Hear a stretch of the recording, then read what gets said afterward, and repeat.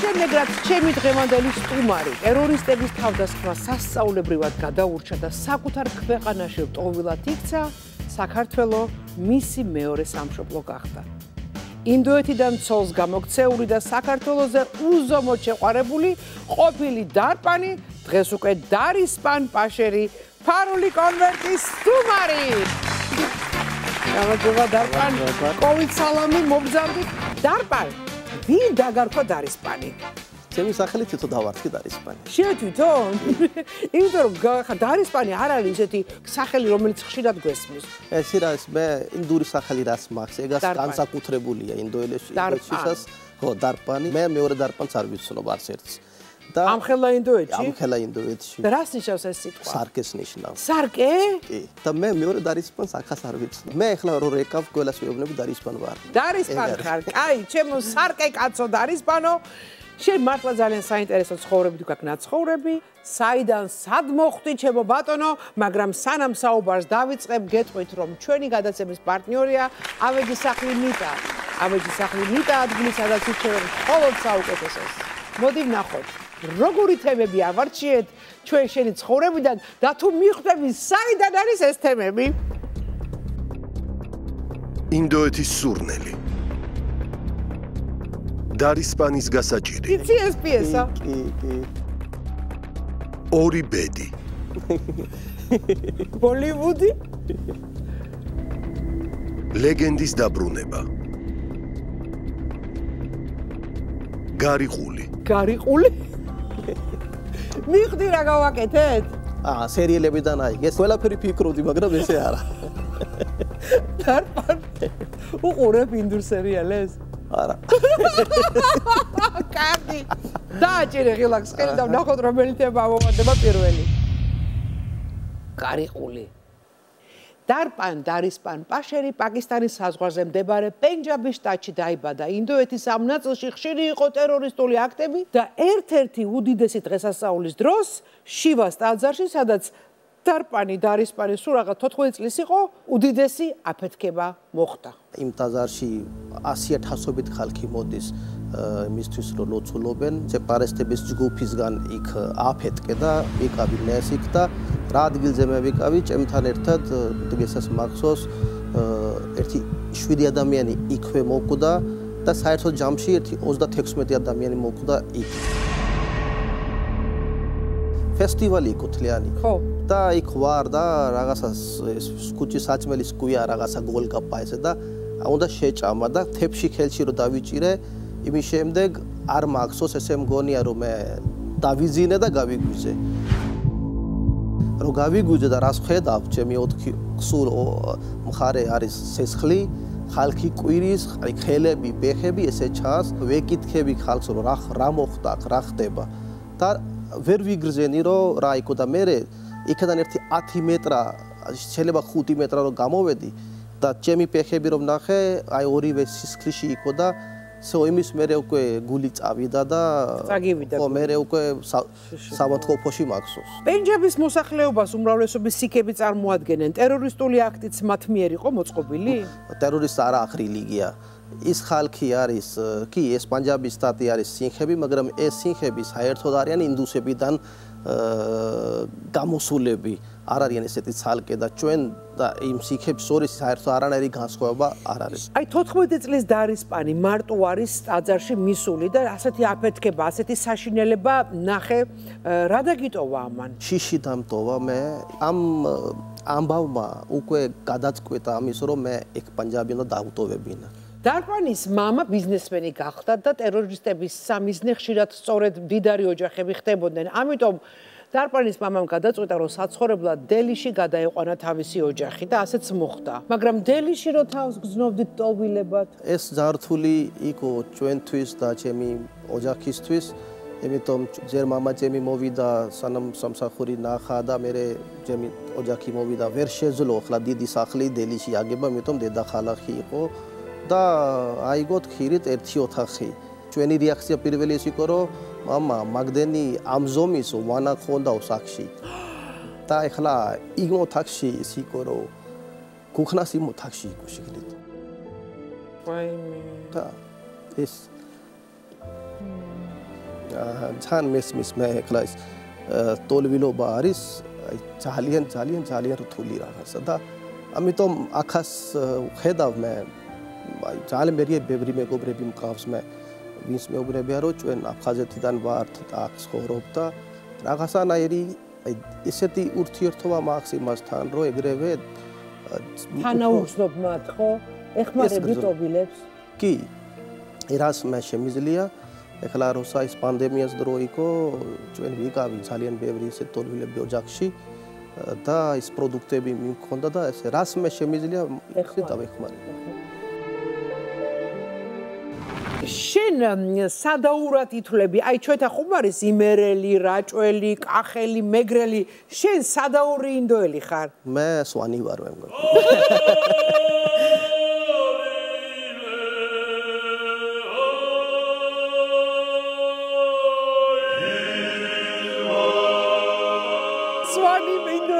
ამიტომ რო ფიქრობ რომ სვანეთი რატომ მიყვარს შენ ძალიან გიყვარს სვანეთი ამაზე მე ვისაუბრებ და აუცილებლად შენ ექიმობა გინდოდა ინჟინერი გამოყვედი პოლიტიკაში ცადებედი და ბოლოს მაინც ბიზნესმენი ქვემოქმედი დადექი რა პროფესიის კაცი ბოლოს და ბოლოს გამაგებინე მე საერთოდ ეს მასწავლა ცხოვრებამ რომ წყალს უნდა მიყვე და მე ჩემი ცხოვრება მიყვები. მე ესე მივდივარ, მე წინამდგება არაფერში არ აკეთებ. აი ეს ინდური ფილოსოფიაა. ეს ინდური ფილოსოფია და ამიტომ მიყვები, რომ თუ ჩემი თვალის წინ მოვიდა, რომ ჯერ მე პოლიტიკოსი უნდა გავხდე, ესაც გავხდი. ერთი დღე ვიგრძენი, რომ არ შემიძლია გადმოვედი. ანუ შენ წინააღმდეგობას არ უწევ იმ დინებას, დინების წინააღმდეგ არ მიცურავ, ამბობ რაც არის, მიუყვები. ეს ზოგისთვის არ არის მისაღები პოზიცია. სად არის მებრძოლის სული, არა მიზანს დავისახავ, ასე ვიზავ. ეგ ფილოსოფია უკვე ბავშვებიდან უკვე ვაახეს. ჩადებული ბავშვობიდან. რომ აქედან ქელცარელით წახვალ. და ამიტომ თუ ვიცით რომ ქელცარელით წავიდე, მაშინ რატომ უნდა გავაკეთო ეს ყველაფერი აფერისტობა და ვიგასაც ვატყუელები და რაღაცები? ამიტომ მე მართლა გეუბნები, რას ჩემ ხელში მოდის და რას ჩემ წინ მოდის, მაგას ვიგებთ დადებით. ხათაშორის მე დავაკვირდი და კარგა ხანია შეგესობა, აი არაფერზე არ ბრაზდები, ყველაფერს უყურებ მშვიდად, წყნარად.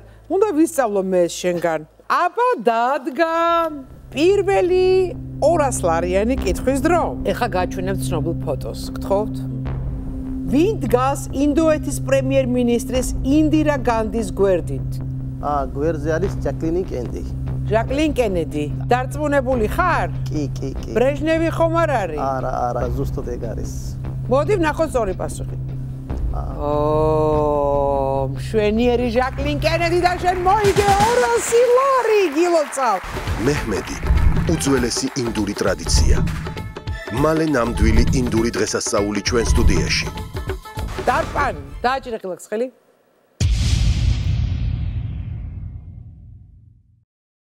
ვინ დაწერა პიესა დარისპანის გასაჭირი? დავით კლდიაშვილი. იცი ხო? კი. ჩვენი დარისპანი პირველად 25 წლის ასაკში დაოჯახდა და პატარძალი პენჯაბიდან ტოვილი გახდა. ხორცილი ინდური ტრადიციების დაცვით გადაიხადეს და მას 600 სტუმარი ესწრებოდა.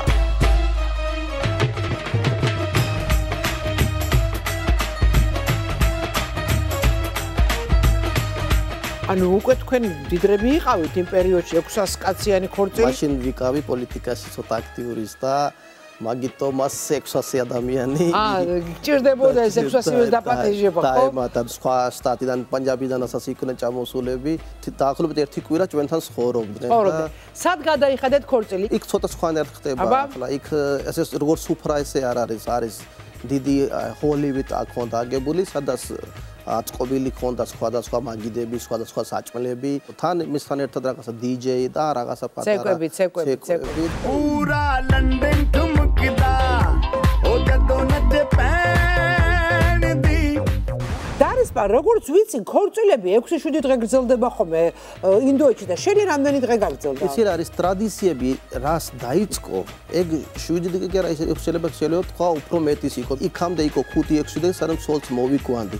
მაგრამ ცოლი რომ მოიკვანა, იმის კიდევ იქითაც კიდევ 1-2-3 დღე გრძელდება. არის რაღაცა ესეთი რიტუალები, რომელი უკვე რამდენიმე დღე ადრე იწყება.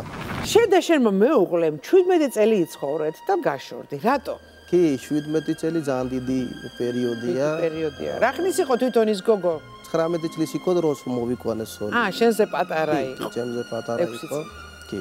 არ იყო ესეთი ადვილი, ხა ინდოეთში არ არის ესე ადვილი, რომ სოლის გაშორება. გაშორება, მაგრამ ეჭვიანი ხალი იყო, ვიცი. ეჭვიანობდა? ეგ იყო დიდი პრობლემა, რომ ეჭვიანობა ძალიან ეჭვიანობდა, ძალიან ბევრზე უკვე აუხსენი, რომ არ არის ესეთი პრობლემა, არაფერი. აძლევდი საბავს ეჭვიანობა? მე არ მგონია. არ გონია. არა. ერთ-ერთი მიზეზი ესაც იყო, რომ ინდოეთიდან წამოვედი. ძალიან რთულია ახლა იგივე ნათესავები, ესე საჭორაოა და ბევრი პრობლემები არა, სირცხვილია დიდი და სირცხვეს გამოეკეცი. შენი გასაჭირი ქონდა. კი, ჩემი გასაჭირი. მაგრამ რო ჩამოხვედი საქართველოში, მეორე გასაჭირი რო აიკიდე? ეგ მივხვდი მაინც მერე, რომ აი სადაც არ უნდა გავიქცე, მაინც ბედი ხო არის ეს ხდება. აი ბედი, მეორე ცოლი დარისპანმა უკვე საქართველოში მოიყვანა, მასზე 18 წლით უმცროსი გურული ქალი. სვანმა კაცმა მოიყვანა გურული ქალი ცოლად. აი ეხლა მივხვდი, რომ რატომ ვერ გავუძელი დიდი ხანი. რამდენი მე ვიცნობდი შეცოლს, ოფიცრს, რამდენი ხანი გაზელი? ჩვენ 2 წელი ვიყავით. 2 წელი იყავით. რა იყო პრობლემა? არ მინდა მე მაღაზე. ერთი ვეთქვი, რომ ერთი დრას მე ჩემთვის ხომ მე ყველაფერი დადებით უნდა მივიღო. აი ეგ ვიცი, რომ 60-ში წავალ ახლა. ეგ გარანტირებული ვარ. იმას რო გავუწელი? ეგ ვისწავლე ახლა, რომ ვინც მე ხვდებოდა, რომ გურის ოლიკავ, ესე კი 60-ში გარანტირებული ხარ და აი შემიძლია რომ დადებითი ეს მივიღო.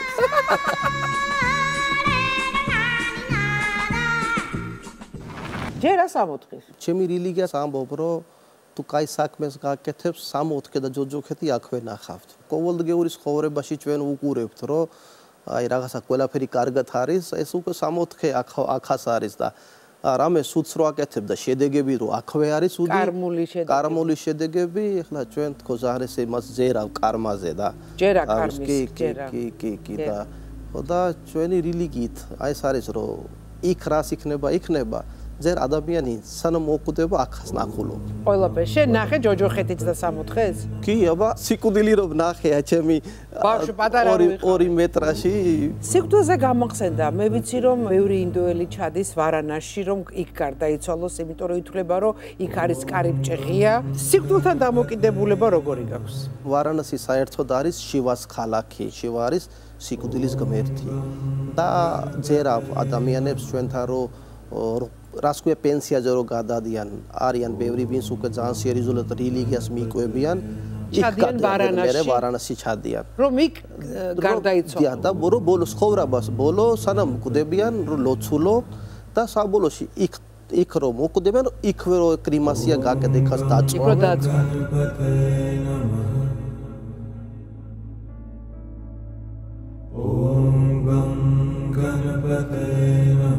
რო კვდება და წვავენ, ის ფელფლი მაინც განგაში მიაქვს. შენ სად გინდა რომ გარდაიცვალო? აი მე მართლა ჩემი მთელი ცხოვრება საქართველოში მინდა და აქ მინდა მოვკვდე.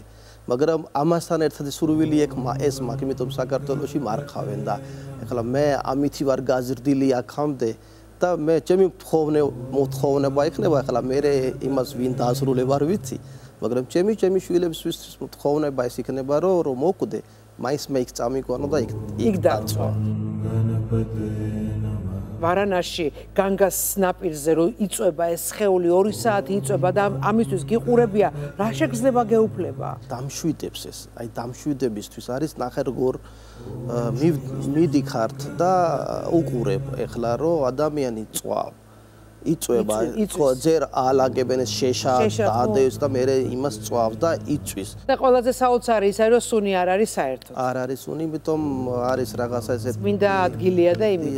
ეს პროცედურა მაინც 1 საათი უყურებენ. და იმას რო უყურებ, აი მე რას ვიგრძენი და რას მე ჩემი გამოცდილებით გეუბნები, ფიქრობ რომ რას არ უნდა გააკეთო, აი ბოლო არის ეს. რისთვის უნდა ხალხი მოვათქვო, რისთვის რამე სუდი უნდა გააკეთო. ამოხვდე ტანსაცმლიდან. ხო და აი ბოლო არის ეს. მაინც აქ უნდა მოხვიდე და უნდა ეს გამშვიდებს. ეს ადამიანს გამშვიდე და კიდევ გეტყვი რა. ეს მომენტები რო უყურებ, ადამიანს თავის ხოვრების თელი სოდუები ესე გაქცენდება. ეკრანივით გამოჩდება თვალების წინ. დასლაპარაკო. და შენი ფერფლი ცოტა კავკასიონს სვანეთს არ უნდა მოაყარონ? თუ განგაჭირა ჩაყაროს. აქ დაწვის უფლება არ იქნება საქართველოს. ფერფლი ჩუმად რო ჩამოიტანო და 10 წლის მერე მოაყარონ ცოტა სვანეთს არ გინდა? ეს ეხლა მაინც განგაში უნდა. მე რომ მოკვდები, მე არ ვიცი ესას რო კეთდება თუ არ კეთდება, ეხლა მე მაგას მაინც ვერ ვნახავ. დღეს დარისპანის შვილებიც და მშობლებიც საქართველოში ცხოვრობენ. მოდი ვესტუმროთ მათ.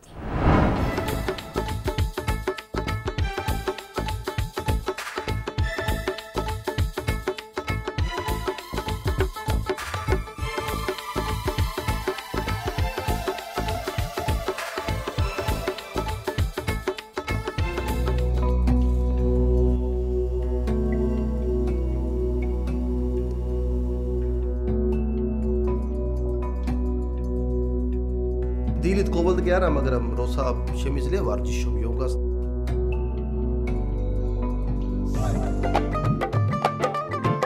ჩაისმა ჩვენი ინდური ტრადიციაა. წყალი რომ ადუღდება, ვამატებთ ჯანჯაფილს. მასთან ერთად დუღილის დროს ვურევთ კარდამონის ფხვნილს. გვიყვარს სუნელები, რომელსაც ასევე ჩაიში ვიყენებთ. კიდევ ერთხელ წამოვადუღებთ, დავამატებთ ჩაის, შაქარს და რძეს. ჩაიც მზად არის. ახლა კი დროა ინდურ სერიალს ვუყუროთ, რომელიც თურმე, როგორც გავიგეთ ქართველებსაც ძალიან უყვართ.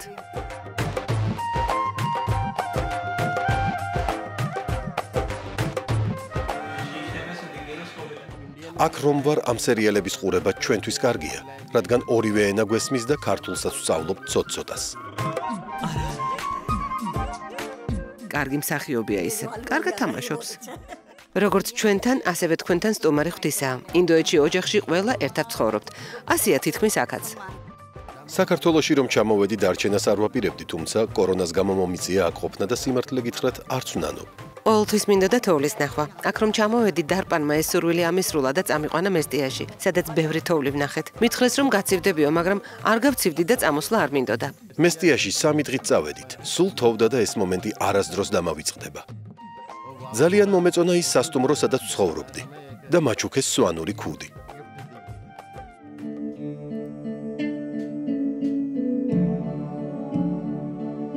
მე ვარ მუსიკის კომპოზიტორი და ამ ეტაპზე მუშაობ ერთი ბოლივუდის კინოსთვის, როგორც მუსიკის რეჟისორი.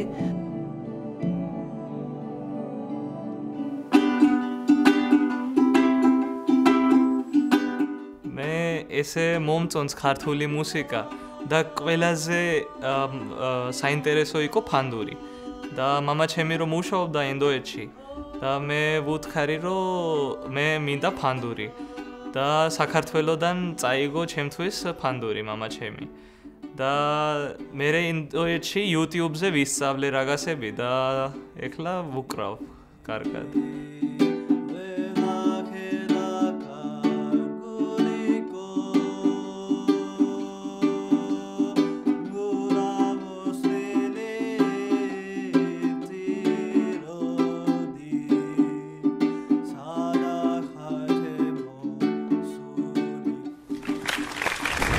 ძალიან საყვარელი მშობლები ყავს. ბავშვები რა კარგად უსწავლიათ ქართული. ნუ შენ ქართულზე ხო გაგიჟებული ვარ. კარგი, მოდი ვნახოთ შემდეგი 500 ლარიანი კითხვაა დარისპან. დაძაბეგონება. საქართველოში დარისპანი შეგარქვეს და შეირქვი. დავით კლდიაშვილის ნაწარმოები დარისპანის გასაჭირი იცი. ეხა კითხვა მაქედან არის. რა ერქვა დარისპანის უფროს ქალიშვილს? მე მგონი კაროჟნა. კაროჟნა. მოდი ვნახოთ სწორი პასუხი. პიესა დარისპანის გასაჭირი დავით კლდიაშვილს ეკუთვნის. ღიმილის მომგვრელი პიროვნებაა 4 გასათხოვარი ქალის მამა დარისპანი, რომელსაც კარდაკარ დაჰყავს თავისი უფროსი ქალიშვილი კაროჟნა და უნიადაგო სიამაყესა და უადგილო ტრაბახს არ იშლის. აბსოლუტურად სწორი პასუხია დარისპან, შენ გენაცვალე, შენ მოიგე 500 ლარი, ჯამში გაქვს უკვე 700 ლარი. ინდური შოუ და მინი ბოლივუდი ფარული კონვერტი სტუდიაში. კარგად მივდივარ, დააჭირე რელაქს ხელი ჩემო კარგო.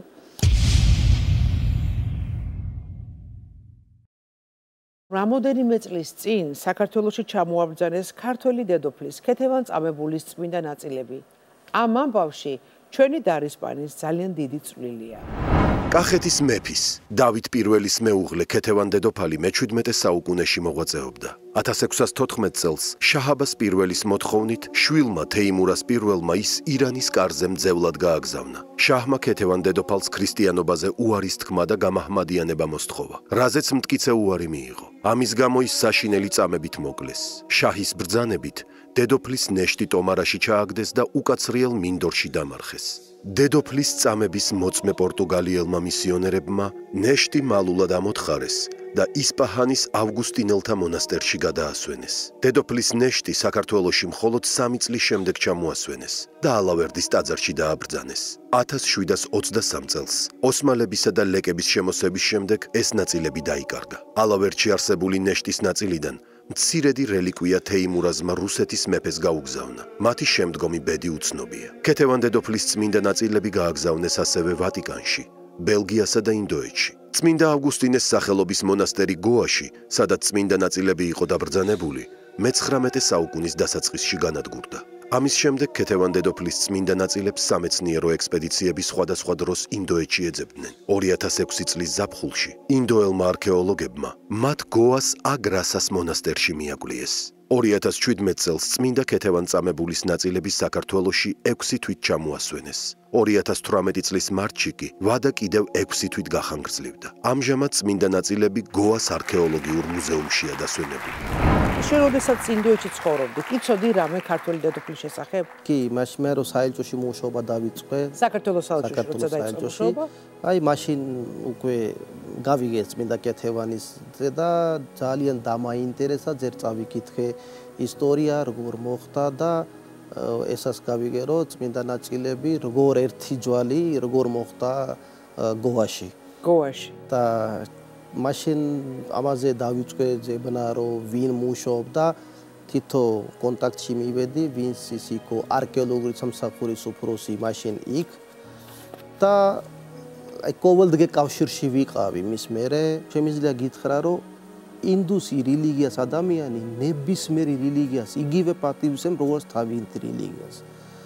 და რო გავიგე ის ისტორია, რომ როგორ წმინდა ქეთევანი აწამებ, ეს ყველაფერი წავიკითხე და მე მგონი ნებისმიერი ადამიანი და ნებისმიერი რელიგიას არ უნდა იყოს იქნება და ინდოეთში რატომ არის, იმიტომ ინდოეთში საერთოდ კანონში ესე იყო, რომ 100 წლის ძველი რას არის, ეს უკვე ინდოეთის კუთვნილება და ესე კი არ არის, რომ იქ თადგას დევს, არა, იქ ძალიან კარგი მუზეუმში ერთი კუთხე არის გაკეთებული წმინდა ქეთევანის სახელით და სადაც კედელზე დახატულია, რომ საქართველოს რუკა ინდოეთი, რომ როგორ მოვიდა იქამდე. იქ თითქოს ისტორია წერია და ენახება ერთ-ერთი მუზეუმში. შენ რატომ გადაწყვიტე უშუალოდ ჩართულიყავი წმინდა ნაწილების დაბრუნების პროცესში? მე ესე ვიგრძენი, რომ ეს არის ძალიან წმინდა საქმე. და ამ წმინდა საქმეში თუ მე პატარა წვლილის შემიძლია და ჩემის დავამატო, ეგ იქნება წმინდა საქმე. და ამ წმინდა საქმესთვის მე მართლა რამდენი წლის განმავლობაში სულ ჩართული ვიყავი. აქ რო წამოვედი მე საქართველოში 2014-ში და ინდოეთში მთავრობა შეისვალა. მთავრობა რო იქ შეისვალა, პირველივე კულტურის მინისტრი დანიშნა, ვიცნობდი. შენი მეგობარი. ჩემი ნაცნობი იყო მეგობარი. და ეს დაეხმარა ამ პროცესს? და კი, მე ეგრევე მამა გიორგისთან მივედი, მეთქი მამაო, აი ეხლა შეიძლება წავიდეთ ინდოეთში. უპრობლემო და პირდაპირ შეგახვედრებს მინისტრთან. ჩვენ ჩავწერეთ მამა გიორგი. და მოდი ვნახოთ პატარა სიუჟეტი.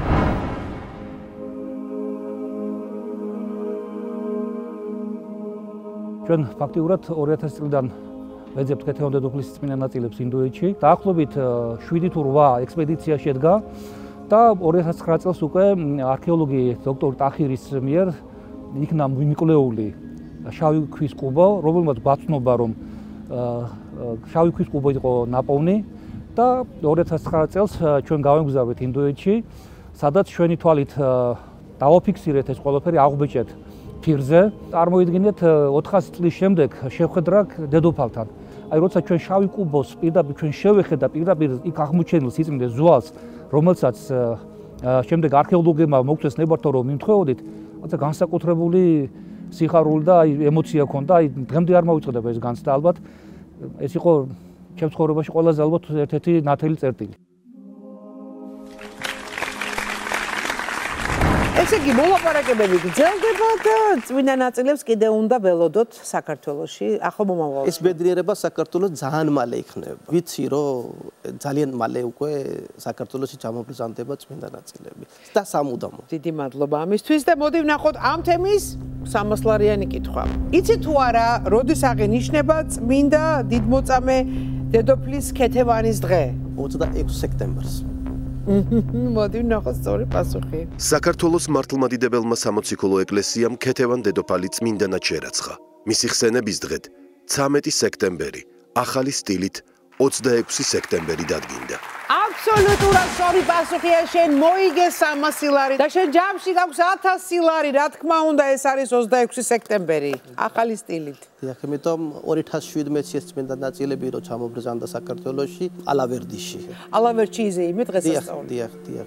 შენ როგორი ამაყი იქნებოდი წარმომიდგენია. მე სადაც სულ მინდა ის ალავერდი იმიტომ შეიძლება ამიტომ რომ წმინდა კეთევან ეს ბედნიერება მქონდა რომ ეს ქიძულები მეჭემი ხელში დავიჭირე და ალბათ რაღაცა ის მომცა რომ იქ რომ მივდივარ მადლის და იქ რომ მივდივარ ალავერდის ეკლესიაში რაღაცა ძალიან დამშვიდებს და რას ლაპარაკობ, ხელში გეჭირა ეს ძვლები? დიახ, ეს ჩვენ გოვაში ხშირად მივდივოდით მაშინ და იყო ესეთი მომენტები. იყო მომენტები. ესე იგი შენ მადლს შეეხე. დააჭირე ფილმად ხელი ჩემოკარგო.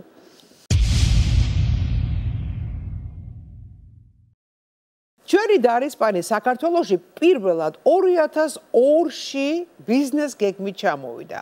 სამწუხაროდ მისი პირველი შეხება ჩვენს ქვეყანასთან არც თუ ისე სახარბიელო აღმოჩნდა, ის თაღლითების სხერპლი გახდა. გაიცანი ინდოეთში ერთი ქართველი კაცი. ხალი იყო ეს. ხალი? გავისანი ინდოეთში და მე მართლა ესას იქ რაღაცა საქმეში გაჭედილი იყო და იქ დავეხმარე მაგას. და მან მითხრა საქართველოზე რაღაცა ესე რომ მოდი გავაკეთო რაღაცა ბიზნესი. შენ ამ დროს რა საქმიანო პოლიტიკიდან წამოსული ხარ? მე იქ მუშაობდი, ჩემი ტურისტული საქმე და პატარა ამასთან ერთად ვაკეთებდი სამშენებლო საქმეს აკეთებდი. ორივე ერთად იყო, მაგრამ რო გითხრა უზარმაზარი ბიზნესი არ იყო და ეს ხალი ლამაზი ხალი იყო? ხალი იყო, მართლა მე მაგას ესე არ უყურებ მართლა. კაი, არა, ვიფიქრე რამე რომანი ვითხომ არ იყო მეთქი, მე რა ვიცი. არა, დარისპან. საერთოდ არა. მე აქ წამოვედი დღესაც მაქსოს ეს 2002 დეკემბერი იყო, ჩემთვის ესედა საკაი ცივია იყო მაშინ თოვდა. ქართული საერთოდ არც ერთი სიტყვა არ ვიცი. ვაი. და პირველივე დღე წავედი მის ცაკში. ის თვითონ ინდოეთში იყო. დედამისი დახვდა აქ. რამდენიმე დღე ვიკავი მე იმათან ცაკში. და აღმოჩნდა ესე რომ ფული რაც მე მქონდა ესე მითხრა რომ გარეთ არ გახვიდე, თავში ჩაღართვებენ, ფული ჩაართვებენ, აქ ესე პრობლემა და აი ესე შემაშინა რომ რას მე ფული მქონდა გამომართვა ჩემგან. თან ეს ყველაფერი ლაპარაკი იყო ხელებით და პექებით, იმიტომ მან ინგლისური არისო და მე ქართული. როგორ ენდე? ჩვენ ხო მაინც ესეთი ტრადიციიდან ვართ რომ ასაკიანი ხალხს რო უყურებს, რაღაცა დედასეს გამოდის, რომ აი როგორც მე მაგას უეძახოდი, როგორც დედა ჩემი, ესე უყურებდი და ერთი წამის მე ჩემ თავში არ მისულია, რომ ესე დაიკარგება. ეს მოგატყუებს. 20 სადღაც $5,000-მდე იყო და დედამისმა წაგართვა თუ იმ ქალმა? არა, აქ დედამისმა. დრას მე უფრო დეტალებში გავიგე რომ იმას აქას რაღაცა ვალები ქონდა და ის იმათ პოლიტეს გაიზდუმრა მე დარჩი ქუჩაში ხო მაგრამ ეს მოვიდა ეს დრო რომ ვარ აქ და ეხლა ამ საქმეზე მივედი პოლიციაში რომ განცხადება დავწერო ამ საქმეზე და პოლიციას რომ განცხადება დავწერე ჩემივე პასპორტი დაუტოვა რომ სანამ ეს საქმე არ დამთავრდება აქ იქნება ეხლა ვერ წავალ ინდოეთში თან ეს არ იყო ამ პერიოდში არც ინდოეთის პატარა თანხა არ იყო აი როგორ დაბრუნდე აი ცირსქვილის გამოსაც ფიქრობ და დავრჩი და დავიწყო ქართული ენა ვისწავლე ხომ რა ვისთან ცხოვრობ ეს იყო ქუჩაში ხო ქუჩაში დარჩი სროსაფული ხონდა ბინახი ვიქირავე მაგრამ იქას არ ხონდა მე ქირის გადასახდელის თანხა და იმ მომენტში ჩემი მეზობლები ვინს აი მართლა მთელი ცხოვრება მე ის ხალხი საერთოდ არ დამავიწყდება სანამ ცოცხალი ვარ ესე გვერდზე დამიდნენ მომსა ოთახი ცხოვრობდი და თან იცოდნენ რომ ხორს არ ვჭამდა ვარ ვეგეტარიანული მე ცხოვრებაში არ მიჭამე ხორცი და თან თავიდან ესე ვიყავი რომ შეიძლება მშია და არ შემიძლია უთხრა რომ მე მშია ის თან ეს ერთი საქართველოში ესე ეკითხებოდა კითხვა რომ საჭმელი ხო არ გინდაო აი რომ არ გინდა მეკითხები მაშინ თვითონ გამოდის რომ ხო არ გინდა კითხება უკვე არ მოდი არ მინდა ხო ეგ არის რომ აი როცა კითხება ხო არ გინდა აბა ხო არ დაგაზალებები მე აი ჭამე ხო არ გეტყვია ხო და მაგრამ ძალიან კარგად აი მე გეუბნები მადლობა უხდის აი თელი ცხოვრება რომ გადავიხადო მაინც ცოტა ძალით მაჭმევდა მართლა ვიცი კაი ვიცი რომ თუ არქშია მაინც შეჭამე ისე ჩვენი სამზარეულო ძალიან მდიდარი არის ვეგეტარიანული საჭმელებით ჩემი ბედნიერება იყო ეს აბა ბადრიჯანი ნიგოში ჩემო ბატონო ფხალი ლობიო ყველაფერი მე რომ მეკითხებიან ახლა ინდოეთში რან სხვაგან რომ აი რას ჭამდი მეთქი საქართველოში სტუმრად რო წახვიდე და არიციან რომ ხარ ვეგეტარიანელი მაგრამ იმდენი საჭმელი სუფრაზე დავხდება ვეგეტარიანული რომ არ გაუჭირდება და არასოდეს მართლა არ გამიჭირდა არასოდეს ჩვენ ჩავწერეთ შენი მეზობელი ქალბატონი ეკა ჩარკვიანი და მისი დედა და მოდი ვნახოთ სიუჟეტი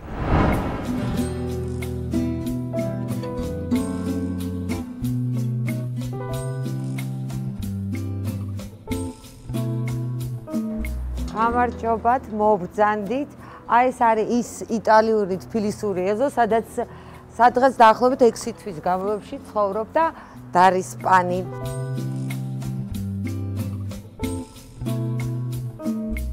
პირველი დღეებში, რაც ჩემთან დაიწყო ცხოვრება, რომ მივდიოდი და ვეკითხებოდი, ხო არ გშია თქო, აი ესეთ რაღაცებს მიკეთებდა და მეგონა ნუ არა არ შია, თურმე ეგ მაგათ კულტურაში ნიშნავს, ნუ ხომ მშია და ბოლოს მიხვდა რომ მე ვერაფერს ვერ ხვდები და მითხრა კი მშიაო. ქართული კერძებიდან ძალიან უყვარს მეგრული სამზარეულო, განსაკუთრებით ღომი.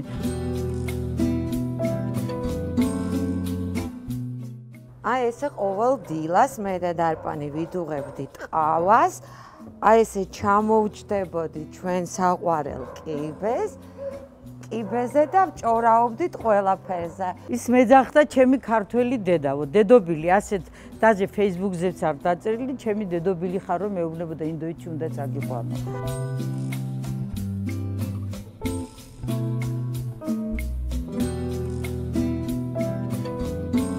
ძალიან ბევრი რაღაცა უკვირდა, განსაკუთრებით უკვირდა, რომ ძალიან ბევრს იგინებითო ქართველებიო. როგორ საკუთარ შვილს ისე იყო დარპანი ჩვენთვის. ჩვენ ყველაფერს ვაკეთებდით იმისთვის, რომ მაგას არ ეგრძნო თავი, რომ საზღვარგარეთ არის და არავინ პატრონი არ ყავდა.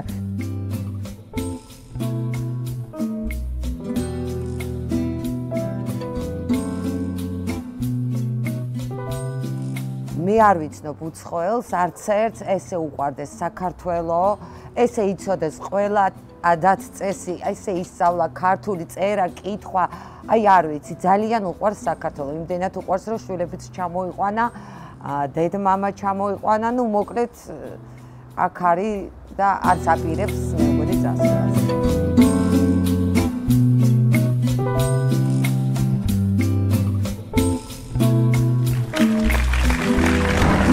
გასაყვარლები. დარისპან, აი შენ ამათთან ცხოვრობდი და აი როგორ დაიწყე მუშაობა? პირველი ნაბიჯები როგორ გადადგი? სადმე მუშაობდი, მუშად, რაღაცაში ოფიციანტად, რას აკეთებ? არა, მე ამ თვეების განმავლობაში მართლა არასად არ ვიმუშავია. სწავლობდი ქართულ და ქართულის სწავლობას როგორ დავიწყე. აბა როგორ? მივედი ერთ-ერთი მასწავლებელთან, ვინც ინგლისურის მასწავლებელი იყო და უთხარი მეთქი, მე მინდა რომ მასწავლე სალაპარაკო ქართული, რომ აი რამე რომ მჭირდება, რომ გავაგებინო. მადლობა კიდევ იმ მასწავლებელს, რომ მან მითხრა, რომ თუ ქართული სწავლა გინდა, ზე რანბანი ისწავლე. და მე იმ დღევე დავიწყე და პირველი დღე მასწავლა 10-100. და იქედან ის ცხოვრობდა დინამოსთან, მე ცხოვრობდი ვორონცოვზე და პექით მოვდიოდი და იმ 10-100-ები წაჭერები სადაც იყო, ვაკეთებდი და ეხლა აქ შუაში რა იქნება. და სამ დღეში ვისწავლე მე ანბანი. და რა ნიჭიერი ხარ? თავიდან რომ გაიგონე ქართული ენა რა იფიქრე? მე მგონი ყველა ენა ესეა, რომელიც დროს არ გესმის, თავიდან ესე მოგონა ჩხუბობ. პროდიუსერს ერთმა ამერიკელმა თქვა, რომ ვებხვების შებრძოლებას გავსო ქართული ენაო, თითქოს რომ ვებხვები ჩხუბობენო. ო და მეც თავიდან ესე მოგონა, რომ ხარ მე ჩხუბებით. ქართულსა და ინდურ ენას შორის თუ არის რამე მსგავსებები? კი, ძალიან ბევრი სიტყვებია, როგორც ნავი ინდურათას ნავია, კალამი, კალამია. მურაბა შეიძლება ინდური სიტყვა არ არის, მაგრამ იგივე ჩვენ მურაბას მურაბა, გიყვარს მურაბა? ძალიან. ვერანდა, ფარდა, შუშა, კიდევ ერთი სიტყვა, რას არის ალაგ. ეს ინდურად არის ზუსტად იგივე მნიშვნელობა, იგივე სიტყვა. დანარჩენი როგორ გითხრა ახლა მე რომ მესმოდა ქართული და უსმენდი, გინდა ორი მეზობელი, გინდა წორაობა ეს ყველაფერი ესე იყო როგორც ჩემთვის ნაცნობი და ფიქრობდი მეთქი არაფერი განსხვავება არ არის მარტო სიტყვებია. როგორ დაიმკვიდრე თავი? ბიზნესი დაიწყე ხომ? შეხვდათ კეთილი ადამიანი მეგობრობ დღესას მან დამაწყებინა, მაგრამ მე მაჭვენა გრანიტი, რომ მითხრა რომ ეს გრანიტი არის ინდოეთში და ინდოეთიდან მოდის საქართველოში. მოდი დავიწყოთ ბიზნესი. და დავიწყო ბიზნესი. იმან თქვა რომ ფული წინას არ ჩაგირისხავ. ეხლა ძალიან რთულია ამ ადამიანის ჩემს თავზე დომა, რომ ვარ წამოსული, გამწარებული, გაკოტრებული და ეხლა რომ წავიდა, შეიძლება ეს $10,000 ჩამირისხა, შემჭამა და კარგად იგავი მეთქოდი. და გენდო. კი, მენდოდ და მე ის საქმე ძალიან კარგად დავასრულე და ეს კიდევ ჩემს ცხოვრებაში მოხდა, რომ მე იმის შემდეგ ეს საქმე ძალიან ბიზნეს კარგად ავაწყოთ ეს იქედან რას იმ ადამიანმა დამაწყებინა საქმე დიდი ხანი მე ბიზნესში ვიყავი და წარმატებულად ვაკეთებდით. ამის შემდეგ ინდოეთში საქართველოს საელჩოში იწყებ მუშაობას. ეხლა ბიზნესმენმა კაცმა მიაგდე ყველაფერი და საელჩოში წახვედი სამუშაოდ? კიდევ იქ მოვდივარ რომ მე მიყვები. დინებას მიყვები და მოხდა ცხოვრებაში ესე 2008-9-ში სოფლიოში ძალიან დიდი ეკონომიკური კრიზისი მოხდა. და ყველაზე სუდად იყო სამშენებლო ბიზნესი და ეს და გრანიტის საქმე დამთავრდა გრანიტის საქმე და რაკნას დარისპანმა ვარ ვუყურებ ახლა რა ვქნათ და გავიგე რომ საქართველოს საელჩო იქნება ინდოეთში და შენ იყავი მრჩეველი, ელჩის მრჩეველი. რადგანაც იცოდი კარგად ქართული, ქონდა კარგი კონტაქტები და რამდენადაც ვიცი ქართველებსაც ეხმარებოდი, რომლებიც იქ ჩამოდიოდნენ, აკვალიანებდი. საქმეში ვეხმარებოდი და ესადაც ვეხმარებოდი. დიპლომატები რომ მოდიოდნენ, იქ არის რომ ქირით რო იგებინა. ერთი თვის უნდა გადაიხადო მაკლერს და ერთად მივდიოდი მე ბინას ვნახულობდი და მე მივდიოდი მაკლერის გარეშე. იმპულს ზოგავდნენ ქართველი დიპლომატები. კი და ესას პლუსი იყო, იმიტომ არ იყო პატარა ტანხა ხან 800 ხო, აბა რა თქმა უნდა, ეხმარებოდი ყველანაირად. საქართველოში რა სამსახურე, ბევრი სამსახურები გაქვს გამოცვლილი, კაცო. ჰუდონჰესში შენ მუშაობდი, ბიზნესმენი შენ ხარ, ბოლივუდი შენ გაბარია. გამაგებინე ყველაფერში რანაირად ხარ. საქართველოში რომ წამოვედი 2014-ში, ჰუდონჰესის ინვესტორი ინდოელია და ეგეც შენი მეგობარია. ვიცნობდი. ძალიან დიდი ინვესტიცია ჩადებული ინდოეთის მხრიდან. კი. მაგრამ ეს პროექტი არ განხორციელდა. ჯერჯერობით ჰაერშია და ცდილობენ ისინი 30 მილიონზე. სადღაც 30 მილიონამდე ინვესტიცია არის გაკეთებული და ლოდინში არიან ჯერ. მე ვიკავი იქ შევხვდი მართლა იქ ხალხთან. ესაუბრე ხალხს. მივდივარ და ემათ ეს იყო რომ გაუგებრებაში ვართ ჩვენ 26 წელია. აქ რაღაცა იწყება, ვერე ვიღაცა მიდის, ხალი ვიღაცა მოდის. არა აქვს იმათ სრული ის ინფორმაცია, ალბათ რა სჭირდება. ჯერ ვნახოთ, ჯერ მოლაპარაკება მიდის და როგორ დამთავრდება, ჯერ მეტმეც. შენ ხარ ხუდო ჰესის მომხრე? როგორ სვანი შეიძლება თქვა არა. პეტერე ჰესუკა გირჩევნია, პეტერე ჰესუკა. მე ინდოელებმა ის ოფისი დაკეტა, ინდოეთში წავიდნენ და მე დავრჩი კიდე ჰაერში არა და მიყვები დინებას. და სად მიგიყვანა დინება? დინამი მიმიყვანა კავკასიის საერთაშორისო უნივერსიტეტში. იმიტომ ინდოელი სტუდენტები მოდიოდნენ ბევრი, იმათაც ჭირდებოდი და ვიკავი რექტორის მრჩეველი საერთაშორისო ურთიერთობებში. მე საერთოდ ესე მოხდა რომ 2017-ში რომ ძალიან ბევრი ინდოელებს ნახულობდი რომ ახ ინდოელი სტუდენტები მოდიან და მოდიან.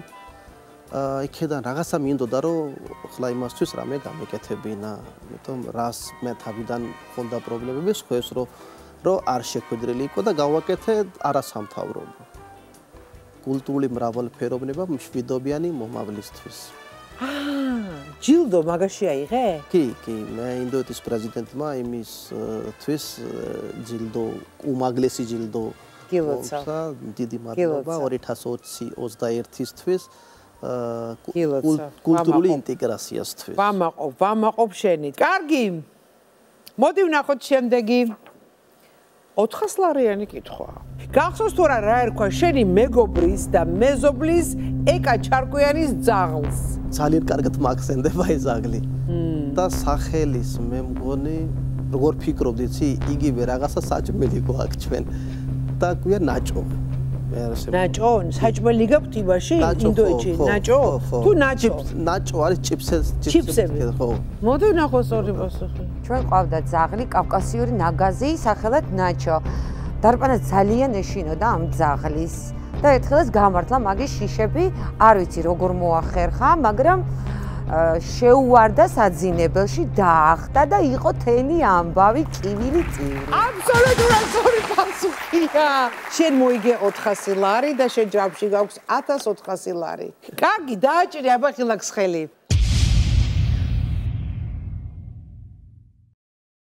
სანამ ჩვენ სტუდიაში ინდოეთის სურნელს დავატრიალებთ, აუცილებლად უნდა შევეხოთ ინდოეთის სავიზიტო ბარათს, ბოლივუდს. შენ გენაცვალე ისე შეგიყვარდა სვანეთი, რომ მთელი ბოლივუდი სვანეთში ატარე და ატარე.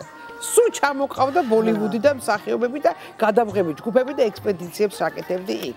დამიკავშირდა ერთ-ერთი რეჟისორი, რომ აპრილის ბოლოში მინდა თოვლი.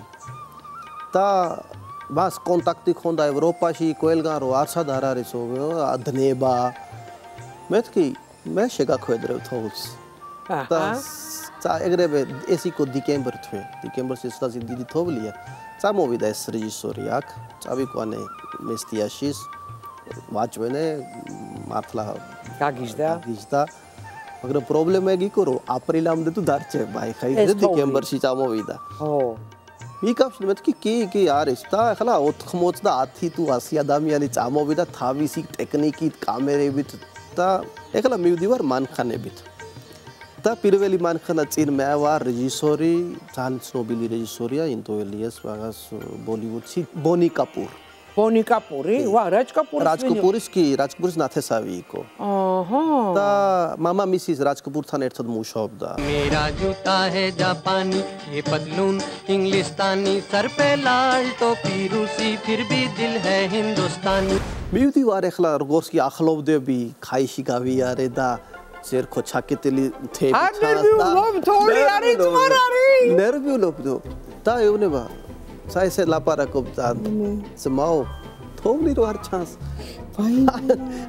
ჩადვალე 100 კაცი ჩამოსულია ვაიმე დარპანეს რა ეს ნერვიულობ მეთქი მაგრამ აი როგორც კი მესტიაში შევედით სასტუმროში შევდივარ და ახალ თოვს თოვს 27 აპრილია გაგიზდნენ რა მე მეორე დღე ჩვენ გადაგება რომ დავიწყე ხო ერთი დღე რომ მივდიოდი რომ ვიგებდი რომ ბრუნდებოდი ჩვენ თეთრულთან თეთრულთან იღებდი და რომ ბრუნდებოდი მეორე დღე რომ მივდიდი ახალი თოვლი ხდებოდა და ბედნიერი იყო რომ შეც ბედნიერი მე ბედნიერი ვიყავი და ამასობაში ამ გადაგების პერიოდში უკვე მეორე ერთმანეთი უკავშირდნენ ხო მეორე გადაღების ჯგუფიც ჩამოვიდა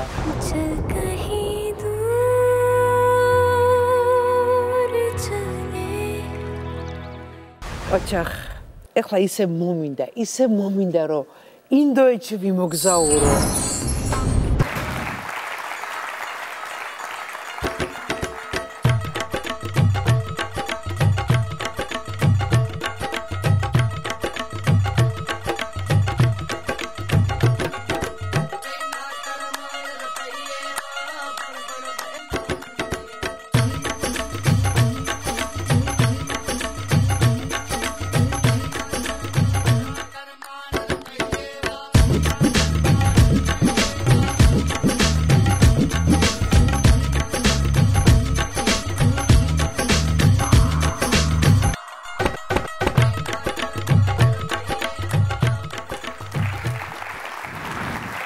და როგორ მოხდება გიჟდები ისე მომწონს აპექშა რას დამახატავ ახლა ნახე აქ რამდენი დიზაინია თუ რომელებს რას არწევს ხო შეიძლება სპილა განეშა დახატა განეშა დავხატეთ სანამ განეშას ხატავს ჩვენი გოგონა ეს წერტილი რომ არის ხომ რას ნიშნავს საერთოდ გოგოებისთვის არის როცა გათხოვდებიან სულ უკეთია ესე იგი გათხოვილი თუ არის წერტილი უნდა კონდეს გათხოვილისთვის აუცილებელია და თუ არ გაიკეთებს რა მოხდება არ გაიკეთებს არაფერი არ მოხდება ეხლა პირიქით არის ვინც არ არის გათხოვილი ისინი უფრო აკეთებენ და ვინც 4 ჯერ არის გათხოვილი შეიძლება 4-ვე ფერი მაშა შეიძლება დიდი გაკეთო აბა მომას რაღაცა რიტუალია აბა დამადე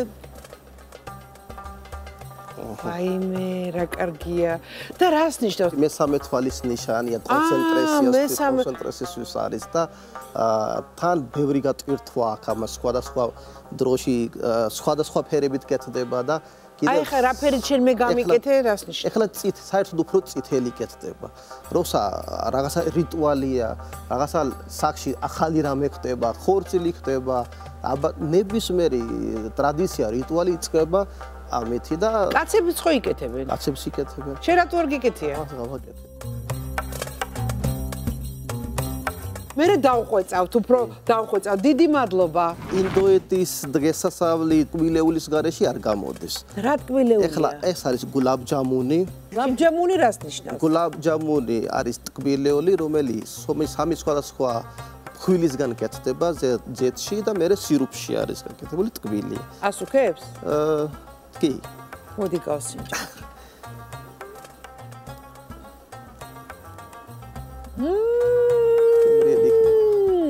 ფანტასტიკაა. მადლობა. და მეორე არის ამას ჩვენ ჰალვა ეძახით ინდურეთს კი. ეს სტაფილო და რზე სანერთად კეთდება. ეს ერთ-ერთი ისეთი ძალიან ისეთი ტკბილეულია ინდოეთში, რომ ნებისმიერი ფესტივალის დროს ჩვენ მაგას ვაკეთებთ. ინდოეთის კულტურა არ გამოდის, რომ იოგა არ იყოს. და ეხლა მივიდეთ.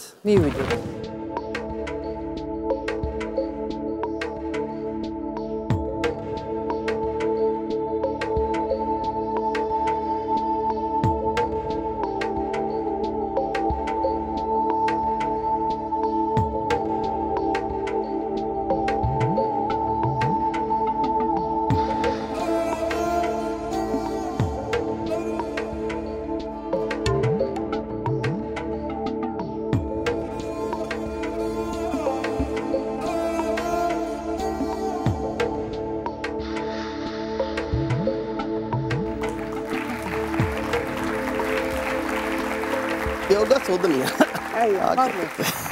ეხლა ცეკვას რა შეეხება, დარპან? ზოგმა კლასიკური იცეკვა და ზოგმა ბოლივუდი იცეკვა თუ მომეჩვენა? ბოლივუდის ეკავენ ძველი ქართველი გოგო.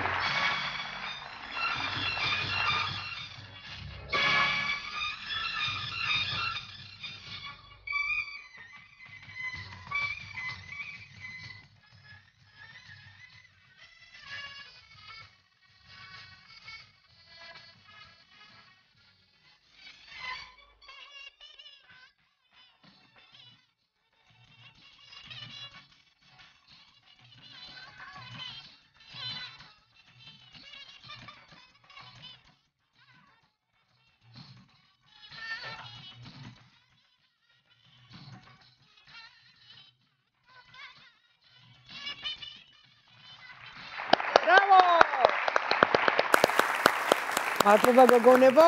დარპან. აი ახლა ბოლივუდი უნდა გასწავლო. ბოლივუდი მე იოგა მირჩევნი. ვერ ვისწავლი. მე ესე მგონია რომ შეგიძლია. მოდი, წადო, მოდი. კარგი. პატარა ინდოეთით ნახე. ნახე პატარა ინდოეთი. ისე ნამდვილი ინდოეთით სანახავი მაქვს. დარწმუნებული ვარ რომ ერთად წავალთ. წავალთ, მე გული მიგზავს. რამე ბოლივუდში, რამე ერთ კინოში, მაშინ მაინც მათამაში, ამის დედავატირე. მოდი ვნახოთ ამ თემის ასლარიანი კითხვა. ინდოეთში ყოველწლიურად იმართება ინდური კინოს დაჯილდოების ცერემონიალი. იცი თუ არა, რომელ წელს გაიმარჯვა საქართველოს ფესტივალზე ნომინაციაში კინოტურიზმი? ეს იყო 2017. შეხუარ ჩააწყე იგამა. არა. მოდი ვნახოთ სწორი პასუხი. ინდოეთში ყოველწლიურად იმართება ინდური კინოს დაჯილდოების ცერემონიალი. ნომინაციაში კინოტურიზმი საქართველოს რიგით მესამე ღონისძიებაზე 2017 წელს გაიმარჯვა, რაც ნიშნავს, რომ საქართველო აღიარეს წლის საუკეთესო ქვეყნად, სადაც უცხოური ფილმების გადაღებაა შესაძლებელი. აბსოლუტურად სწორი პასუხია, ეს იყო 2017 წელი და შენ მოიგე 100 ლარი. მოკლედ ჯამში გაქვს 1500 ლარი. ჩვენს ეთერში რეკლამის დროა, ცოტა ხანში გავარკვევ რა გახდა ინდოეთში საქართველოს საელჩოდან დარისპანის წამოსვლის მიზეზი. სამსახურებრივი ინტრიგა თუ შანტაჟი? შენ ძალიან საპასუხისმგებლო პოსტი ჰქონდა. მე დავწერე განცხადება და შენნაირი ადამიანი საელჩოს აუცილებლად ჭირდებოდა. ძალიან უჭირს მე მაგალთან ვსაუბრობ.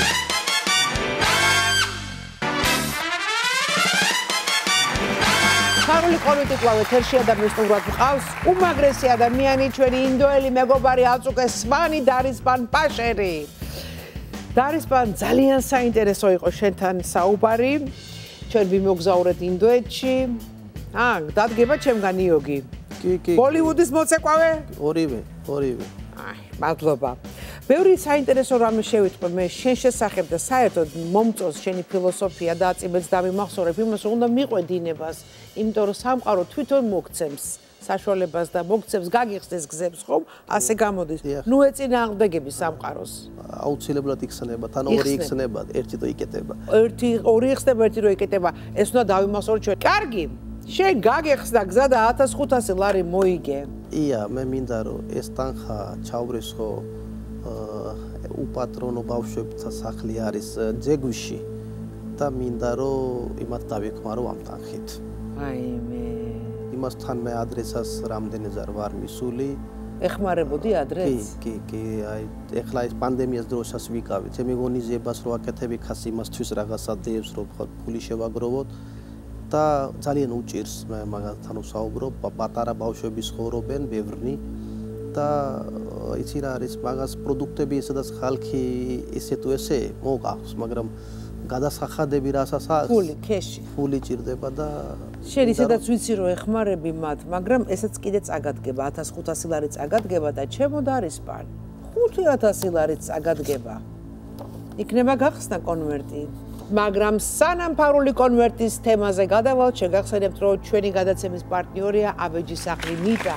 ავეჯისახლი ნიტა ადგილი, სადაც ირჩევენ მხოლოდ საუკეთესოს. ამ კონვერტში წერია რეალური მიზეზი თუ რატომ წამოხვედი საქართველოს საელჩოდან, რომელიც დელიში გაიხსნა. დარისპან გახსენი კონვერტი. შენ ძალიან საპასუხისმგებლო პოსტი ჰქონდა, შენ იყავი საქართველოს ელჩის მრჩეველი ინდოეთში. ქართულად ბრწყინვალედ მოლაპარაკე კაცი, საქართველოზე უზომოდ შეყვარებული კაცი და შენნაირი ადამიანი საელჩოს აუცილებლად ჭირდებოდა და დასჭირდებოდა სამომავლოდ. რატომ მიიღე ეს გადაწყვეტილება? ეს მიზეზი წერია ამ კონვერტში. აპირებ თუ არა რომ გახსნა კონვერტი? არა?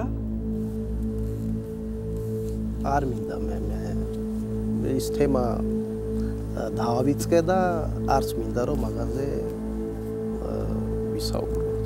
მართლა, ვინმე მგაწყენინა? ისა დავიწყებული მაგრამ შენინები წამოხვედი, ხომ სწორია? დიახ. მე დავწერე განცხადება და დაწერე განცხადება და დიდი ხანი დაგჭირდა ამ გადაწყვეტილების მიღებისთვის? თუ უცებ მიიღე გადაწყვეტილება? უცებ მივიღე. კარგი დარისპან დაწვი კონვერტი. დიდი მადლობა. მაშასე დარისპანმა ჩვენმა სვარმა ინდოელმა მეგობარმა არის სურვა 5000 ლარი სანაცვლოდ ეთქვა თუ რის გამო დატოვა მან საქართველოს საელჩო უბანში. მე ძალიან დიდ მადლობას გიხდი. მე კი ზუსტად ერთი კვირით გეჭირდებით ნახვამდის. საინტერესოა. მადლობა დიდი. მადლობა. კარგი გადაცემა გამოვა ძალიან.